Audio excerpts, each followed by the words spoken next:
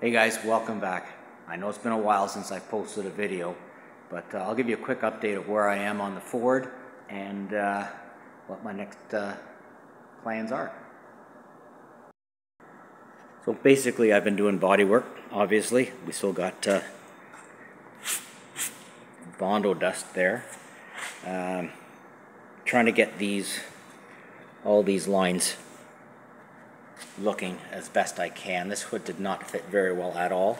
My last video I was kind of filling in here, which I got that filled in okay. The gaps are pretty good, not perfect, but pretty close. I took the grill out to get better access. Again, on this side was way out, so I had to make it fit. And then of course I tried to put the trim pieces, some trim pieces in here, and this shape was different to this shape. So basically then I had to take everything back to bare metal again and make it all work out. But I'm happy with my seams. I mean, it is what it is. It's not going to be perfect. Again, door gaps are looking good. Door handles are on, obviously. The front door gaps are not too bad. I had to do some work on this one here. I had to weld in a lot along here. And along this bottom hinge, the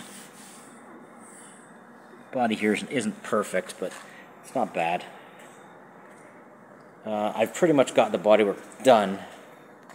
Again, that gap isn't the best either at the bottom. I think that's the best I can get it. I mean, these doors were pretty badly mangled.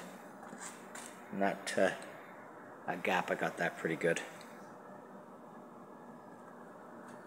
I think I got all my high spots and low spots out.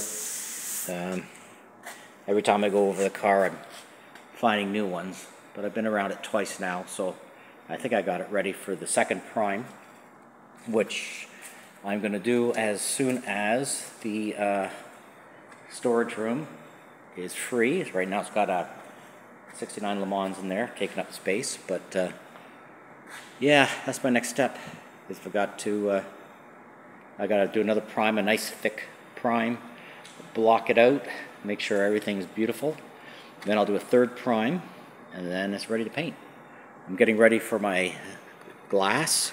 So I took the glass out of these. These are the quarter windows. That was fun, getting the glass out of these, and these do need to be cleaned up a bit. I gotta get the sandblaster working and clean all that up. The quarter windows, there's like a latch.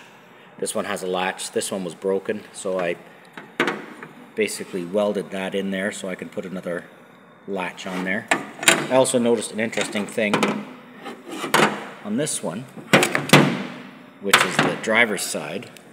This is chrome. And I'm missing a rivet there, but it's riveted in there. On the passenger side, it's just one's original, one's not original, but I might just paint them both black just to keep them the same. So yeah, so I've been doing little jobs like that until I can get in the booth to prime it, and then hopefully I'll do another video then. Anyway, thanks for watching. Oh yeah, and another thing. I put my new steering rack in and started the engine, filled it up with power steering fluid, started the engine, and I didn't blow out the seals or anything. So actually my steering rack rebuild was a success.